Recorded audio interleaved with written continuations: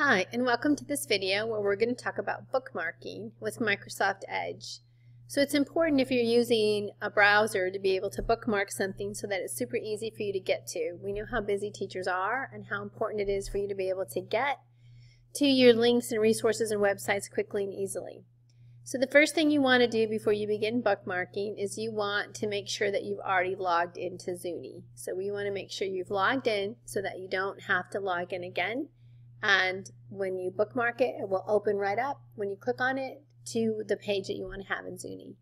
So bookmarking means you're going to put a little link right underneath the URL into here. So it wouldn't matter where you are. If you have a link in here, you can go to any of these links. So the first thing you need to do to be able to do this is you need to be able to see this bookmark toolbar, and that's what this space right here is. This is the bookmark toolbar. Sometimes it's called the favorites toolbar. Oftentimes when I'm in schools and working on school computers, I notice that you don't see this, especially on student computers. So let me show you how to make this space appear first.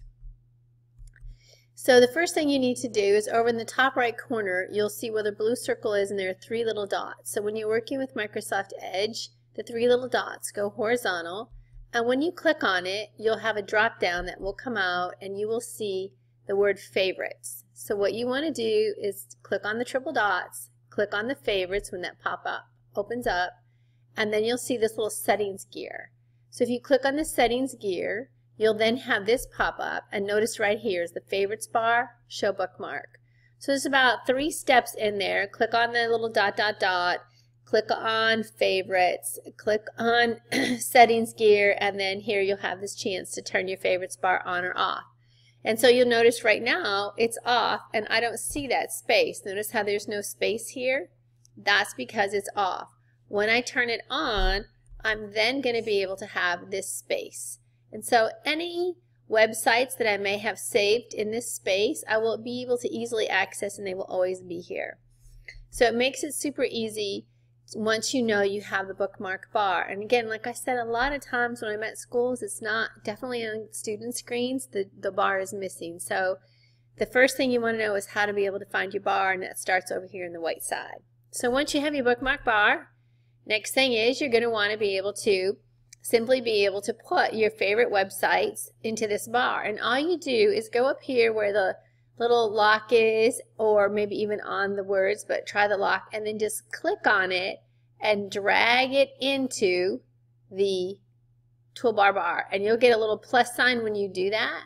And when the plus sign shows up, you can just let it go and you will then have it drug to your bookmark bar, to your favorites bar. And so once it's there, it's super easy. If you wanted to delete it, you could simply right click on it and delete it.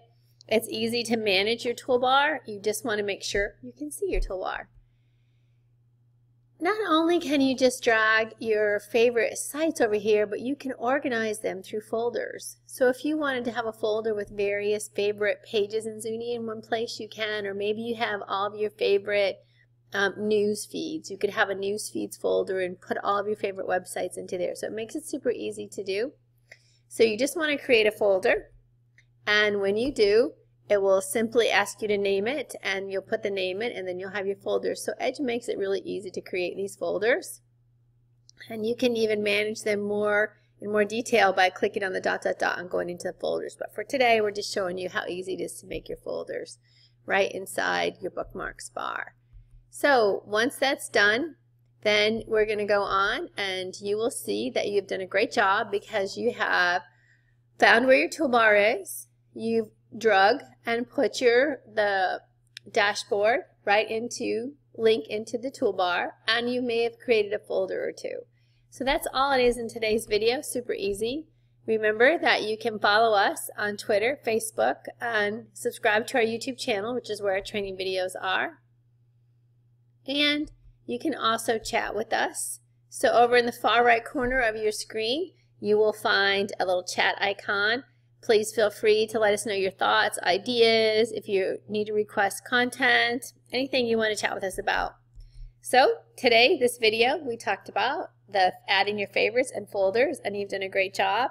And so we hope that you will continue to have a happy time Zuning. Thank you for joining us.